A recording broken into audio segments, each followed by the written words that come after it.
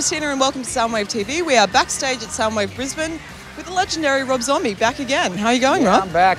It's all good. Good to be back. Yeah, it's nice. Nice and hot. Yeah. What have you been up to lately in film or music? What have I been up to lately? Well, I've been finishing up work on the script for my next film, and we started recording a new record, and we've been doing a bunch of touring. Already? Yeah. You're recording another one after Venomous Rat Regeneration Yeah, Vendor. we're half done with it, yeah. Wow. When making your new album, did the visual scenes come first or the lyrics and the music? Yeah.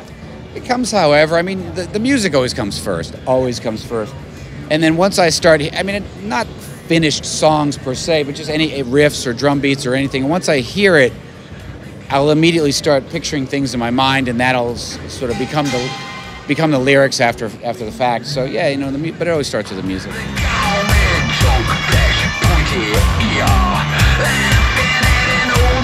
How important is it each of your band members sort of have a character to play on stage? Like, is that a sort of a part, do you think, of the Rob Zombie experience? Yeah, I've always wanted everybody in the band to be distinctive, because those are always my favorite types of bands, be it the Beatles or Kiss. Every member of the band was distinctive. It wasn't like, oh, I recognize him and who are the other guys. Yeah. So that was what I always wanted that with White Zombie, any band. I never just wanted it to be about me and nothing else. So I always encouraged them to be, make their own side of the stage special.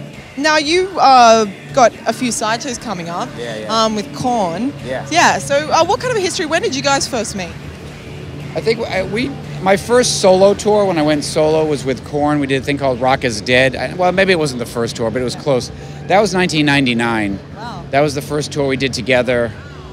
And then we did a Mayhem a couple summers ago, and we just did this Night of Living Dreads thing. So we've done quite a few shows together over the years. It's hard to find bands that your music is compatible. Yeah. And that you really like the guys in the band. Usually all the bands are cool guys, but it doesn't mean that musically it makes for good tours. And Korn is one of the best matches we've ever found to tour with. What was it like, Night of the Living Dreads? It was great. We had a blast. Those guys are in a really good place, and it was nice to have that they had Head back in the band, because he hadn't been in a while. He was in them back in the day when we toured with them. But, they're all super cool, and they're fun to be on. They would come on stage and play with us almost every night. Yeah. And, it's cool. Awesome. Yeah. You're working on the film and a new record? Yes. Yeah. Kind of heavier kind of a vibe? Or? I don't know what's going on. We recorded a whole bunch of stuff a few months ago, and we're going to go back to it in May.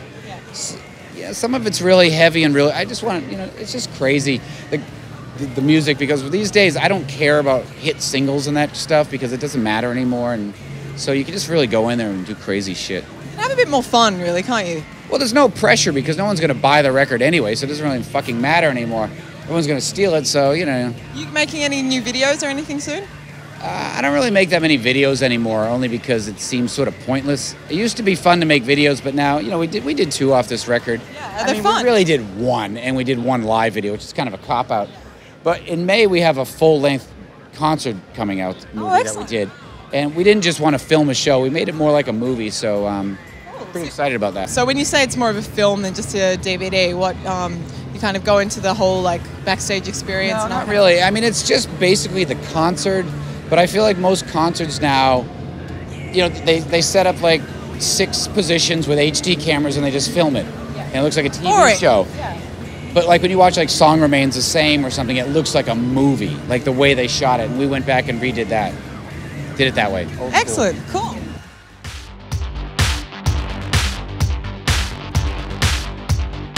So what's the story with the new film, which isn't Broad Street Bullies, contrary to popular opinion? Yeah, no, Broad Street Bullies seemed like it was going to take too long. So I thought, well, I have enough time in between, I think, to do another film. Yeah. Because certain films are just more, when you're doing something based on true life events and you need to get the rights in place for everything and you need the okay of the National Hockey League, it's just, there's so much stuff you got to get through. So I thought, rather than sit and wait for all this to happen, I'll just go shoot another film in the meantime. So yeah, no one knows what it is yet. I haven't told anyone, but yeah, that's probably going to start in September. Yeah. So it's like Devil's Rejects. It's kind of not like it. It's not similar. But I thought that people that like that movie it'd be. So it's a horror kind of a vibe. Yeah, it's a pretty unhinged sort of thing. Yeah. Cool. So you're writing it? Yeah, it's done actually. I finished it already. Yeah. I'm waiting to get some I hired an artist to do some like a teaser poster, so soon we'll release that, then everyone can get a first look at what it's all about. She got the gun, get it done. She got the gun, get it done. Sweet. And you've got Sherry, your wife, is out here with you, yeah? Yeah, she's around here somewhere. I think she's watching Alice in Chains right now. Oh, so you guys are doing Q&A and stuff later this week? Oh yeah, in Melbourne. We're doing a screening of Devil's Rejects and doing a little Q&A, yeah. How did you guys meet? We met 21 years ago at a show on the East Coast, just by totally random. Yeah, that's awesome. Yeah. It must be fun kind of getting to work with each other and, you know, so many films. No, it's great. I mean, it's almost like working with Sherry and a lot of the other actors. It's almost like maybe I just have a band mentality because you have your group of people that you work with, and I've taken it to the movies. Yeah. So it's almost like I'm getting the band back together when we make a movie. And I like that, you know, because I like feeling that when I watch the movie, the people in it are my friends and it all makes sense to me. Yeah. You know. And you kind of get a sense of who they are as people and get to kind of write things around them, or? Well, yeah, because sometimes you hire an actor for a film and you know that person doesn't really, they might be a great actor and they might do a great job, but they don't really care. It's just a job to them. And I've always liked, even in all the music videos, everybody in the videos are people somehow connected to my world, because I never wanted it to just be this sort of empty experience. You know, I see bands sometimes, they'll hire this, you can tell they hired this model to be in the video, and it doesn't mean it. I can look back on all the videos and everybody in it is somebody who is meaningful in my life at some point. Where do you feel more in control, in the music side of things or the film side of things? Every side. You're in the driver's seat, Rob Silverman. I have to be. I mean, if I'm not in control, who the hell is?